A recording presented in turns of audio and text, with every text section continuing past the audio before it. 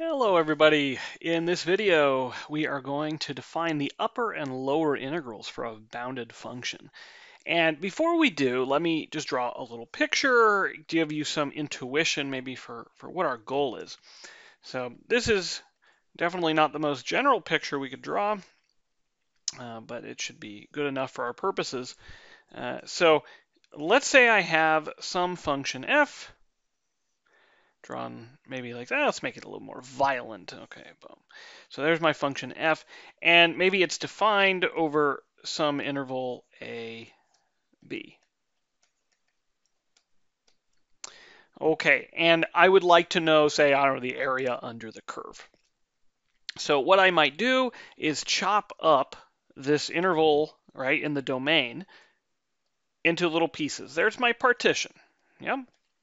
So this here, right, that could be my x0 and an x1 and an x2 and an x3, etc., etc., etc.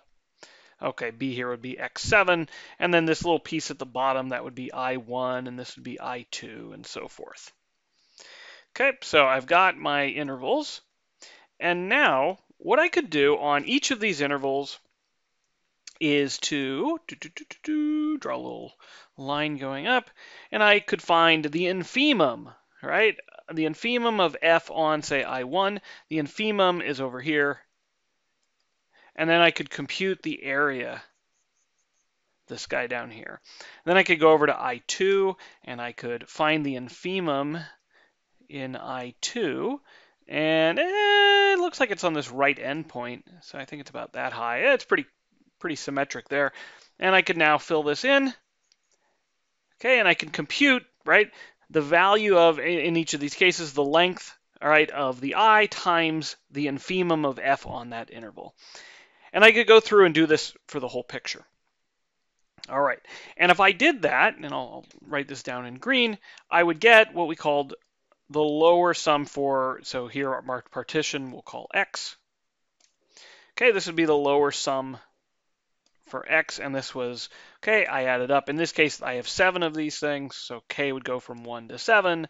I would have the infimum of f on the interval ik times the length of the interval ik. Okay, I'd keep going. I also could find the upper sum, right? And I would do that by, well, I come over here and I'm going to take the supremum on each of these intervals. So, okay, if I do that, then I get this nice blue. Maybe I'll go the other way here.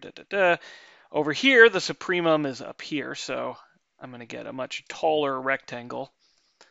Okay, and so now I get this bigger thing. I come over here, and up, looks like that's going to be the supremum is on that end. And okay, so I can compute all of these.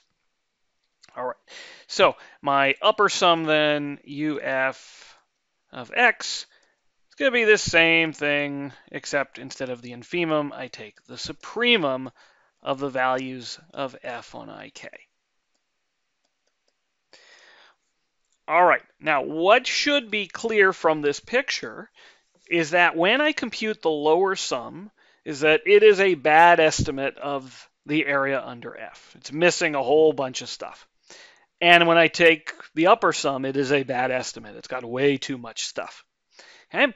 But there's a big difference. The green, the lower sum, is an underestimate. And the blue is an overestimate. All right, we'll get this in blue. The blue is an overestimate. So I've got green underestimates and I've got blue overestimates. Now, if I change the partition, so I use different i's, right, different x's, then you expect to, again, get an underestimate from the greens and an overestimate from the blues. And whether that is a better or worse under or overestimate just depends on how we change the partition. However, what I could do is consider all possible underestimates and all possible overestimates. And when I do that, I look at all possible, say, underestimates. The biggest one, right, the biggest of all the underestimates should be about as good as I can do, right, at least from below. And the biggest of all the overestimates should be about as good as I can do, at least, not the biggest, the least of all the overestimates, should be as good as I can do from above. The problem with that precisely is that if I look at the collection of all underestimates, that may be some infinite set, right? There's certainly an infinite number of partitions. And so the lower sum set, right, that could be infinite, in which case I can't guarantee that there is a maximum, or in this case, a maximum lower sum, right? I don't know there's a biggest one. However, that's okay because f is bounded, so this LF is going to be bounded. And so what I know is even if I can't find a biggest lower estimate or a biggest underestimate, I can take the supremum of all of those underestimates, right? The supremum is our way of fixing the situation where we don't have a maximum. And so this is how we're going to define the lower integral of the function. So the notation will be, we're going to write down what you've probably seen before, integral x goes from a to b, but I put a little line underneath, and that tells me this is the lower integral. Okay, and I'm going to write f dx. Okay, so that's our notation for the lower integral. Of course, we have all of our normal assumptions here. Our f is some function from a, b to r, and it should be a bounded function so that all these suprema and infima we want to talk about are going to exist. Okay, and so what do? I take the supremum of all the lower sums. Okay, so here I'm taking the supremum over all possible x's. And this is what we call the lower integral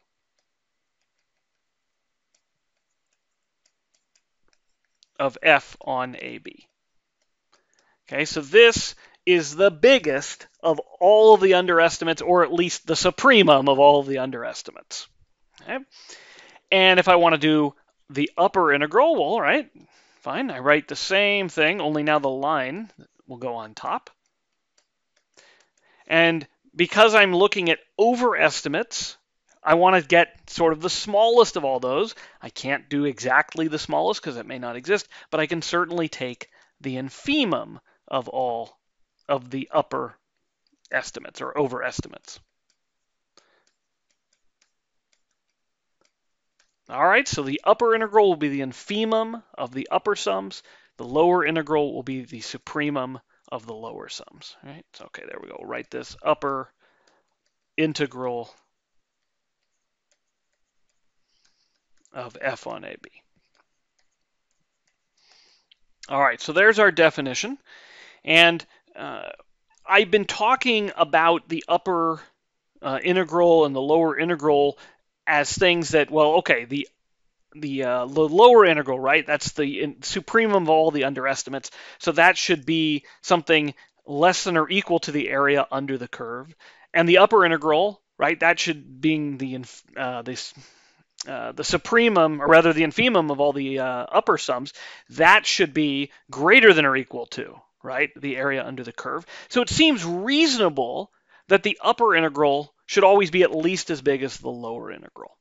All right, but that's, while reasonable, that's something we're going to have to prove. So we're going to write this as a theorem, which is that lower integrals are less than or equal to upper integrals. Okay, so the supremum of all the underestimates is always less than or equal to the infimum of all the overestimates. All right, so let's set up our notation. F is going to be a bounded function on AB. Okay, and then the claim is that if I compute the lower integral of f, this is less than or equal to the upper integral of f.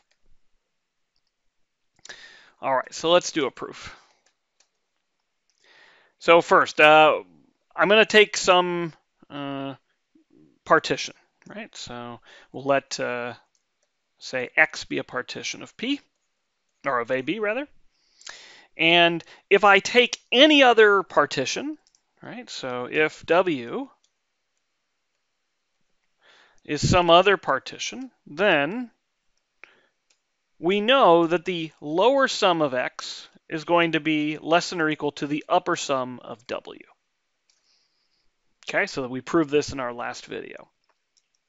Okay, so what does that tell me? Well, that tells me that the lower sum is a lower bound for the set of all of the upper sums.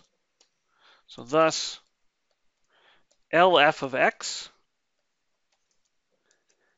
is a lower bound for the set of all upper sums. So here, W runs through all of P. Okay, but if you are a lower bound for this set, then you are less than or equal to the greatest lower bound, which is the infimum. So this implies that the lower sum of x is less than or equal to the infimum over all W in P of UF of W. But this is precisely equal to the upper integral.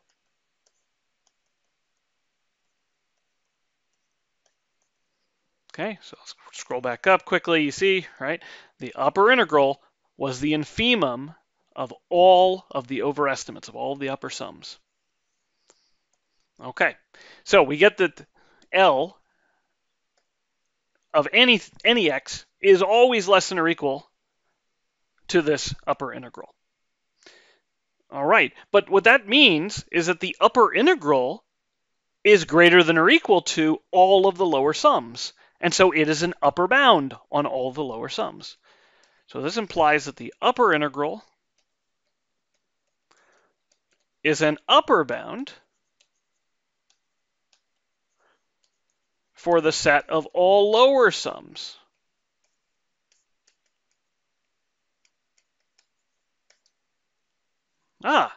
But if you're an upper bound, then you must be at least as big as the supremum.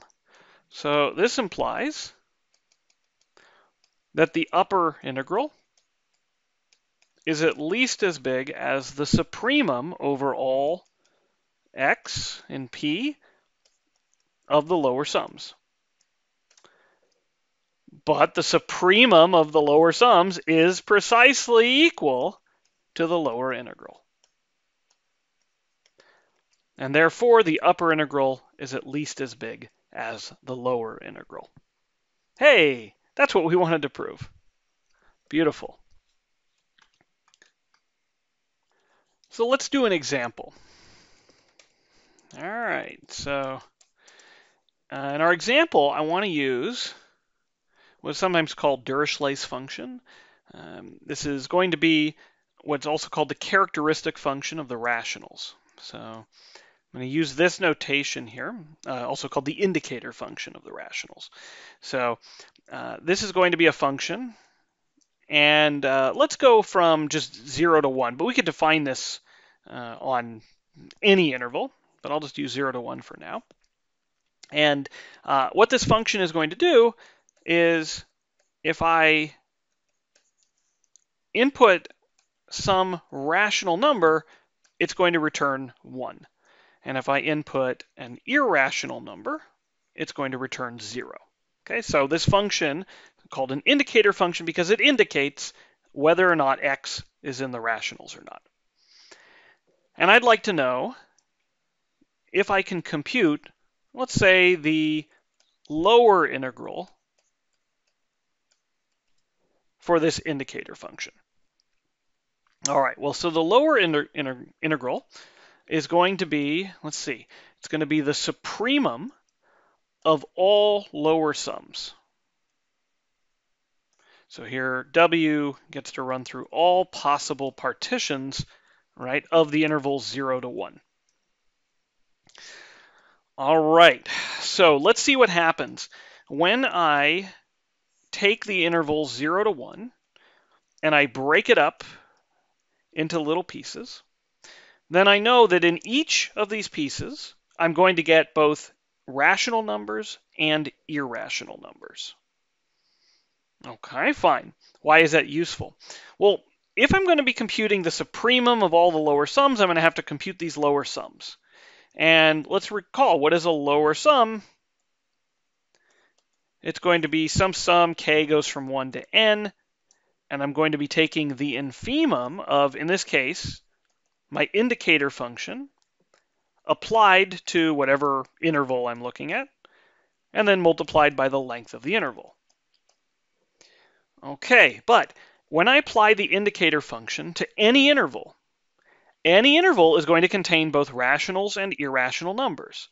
And so I'm only going to get two images, right? So this is actually equal to precisely the set 0, 1. And the infimum of the set 0, 1 is equal to 0. Which means that the lower sum is just going to be a sum of 0 times the lengths. Well, those are all 0.